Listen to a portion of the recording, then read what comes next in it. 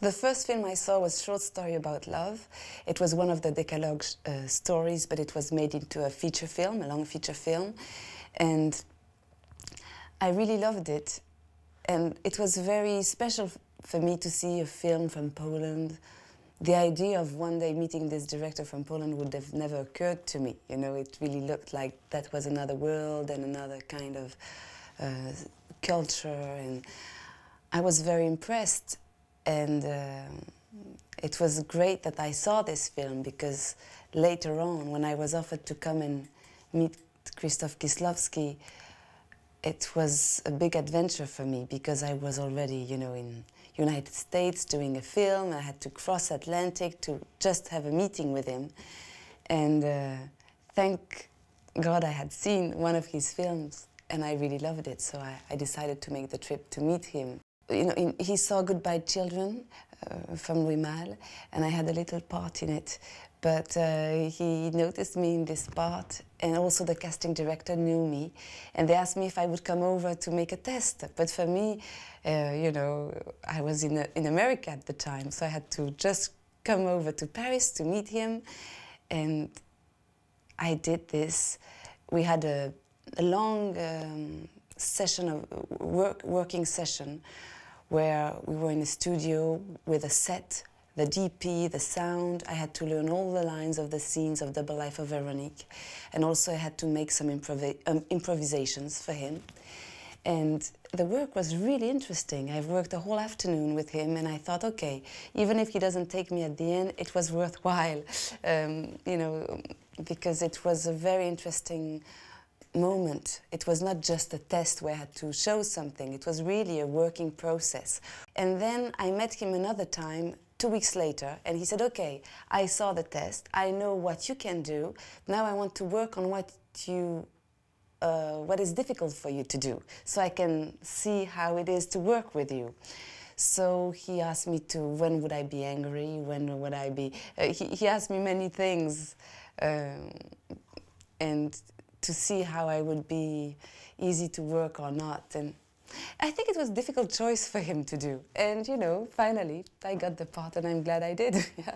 After the Double Life of Veronique, he told me, it would be nice to work again together. And I said, yeah, of course, you know. But we didn't discuss what exactly. Then he had this idea of making a trilogy. And one day, when he had the 3 treatments, he told me, yeah, I'm going to do 3 treatments, and you're going to be in the last one, Fraternity, Brotherhood, Red. And so then I read the first treatment it was 60 pages.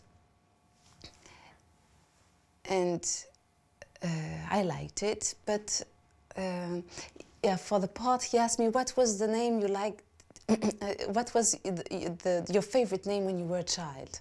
And I said, Valentine. And he said, so she's going to be named Valentine, because he said it's a character that is about the childhood, in a way. So so he wanted this kind of name that you like when you're a child. And when you're an adult, it's not the kind of name, you know, you still... But when you're a child... When he wrote the Decalogue, he was planning to give some of the Decalogues to other directors, and he would only do part of it. But then he ended doing all of them, so we just don't know. What is sure is that he directed a great amount of films during his life, and that was short. And when we think that he made these 10 films in 1.5 years, and you think of the Decalogue, you think that maybe he worked twice as much. He went the trilogy, he did it also at once. He would edit Blue as he was, you know, filming Red. And he said that it was something he liked to do, because then he liked to be working on Red and editing Blue at night. A lot of directors wouldn't like that, or people, you know, I don't know if I would like to have my mind split like that. But he said that for him it would keep his ideas clear, and it was stimulating. But he was very tired after that, because he worked so much, and I think he was feeling like a break.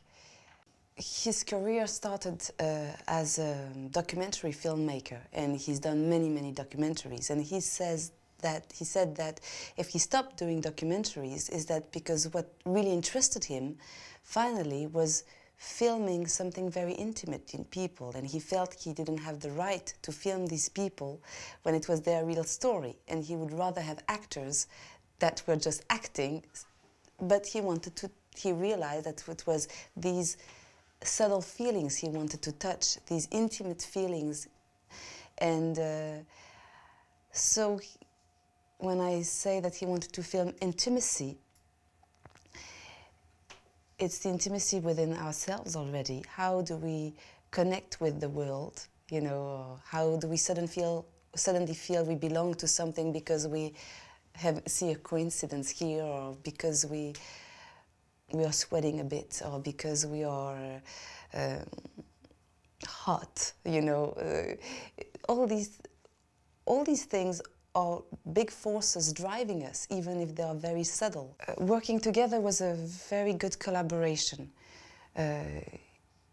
It's true that he had a very precise idea of what he wanted, but at the same time you felt quite free in that, you know, in that field. And for Red, we rehearsed with Jean-Louis Trintignant for one weekend before starting the shoot, and we went over the whole scenes we had together. These scenes were really intense. It was the first 3 weeks of that shoot, and he said to me that sometimes he would start a film with the easy stuff and going into the deep, you know, plot at the end when he's warmed up. And sometimes he would do the opposite, starting with the warm stuff, the hot stuff, and then going with the easy shots, you know. And he said, I don't know what works best, I can't figure out, you know. And so once he was doing this way and the other one the other way. So with Red we started with the meeting with Jean-Louis Trintignant. And that was very intense. And for 3 weeks, it was a very hard-working process for me, because I felt that Valentine was always angry, always revolted, always, and it was very demanding.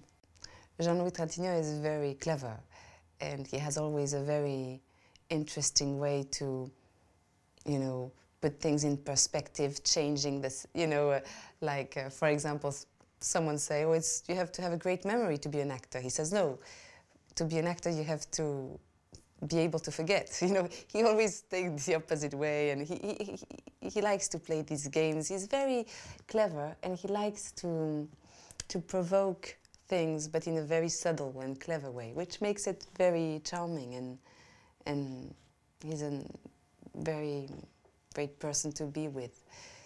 He has when he acts, it's never, he would always choose a choice which is not obvious, you know, and he was very happy to work in Red, and I think he really enjoyed working with Krzysztof a lot, and they enjoyed each other too. Some people ask me actually why these 6 people survive. They found it quite outrageous in a way that Krzysztof Kieslowski would have that scene. And my interpretation was that they survive because we know them. And in any kind of things, what survives is what we have met and what we have been in contact with. So it's a bit of an allegory. It's not really a reality, right? So these 2 characters of Red survive, and there is this moment where she turns, and there is this red kind of, I don't know, background, and the DP said to Krzysztof Kieslowski, oh, when Irene is doing the scene where she's doing the little poster for the chewing gum, why don't we do the same picture, you know? And it will have quite an effect, and I think it's a great effect in the film. And it's I love that scene actually, when the photographer is saying, more sad, which is in a way stupid for a chewing gum advert, right? And she's like this, and she suddenly has to be sad in a big studio with the wind and the artificial light, but it's an interesting process anyway.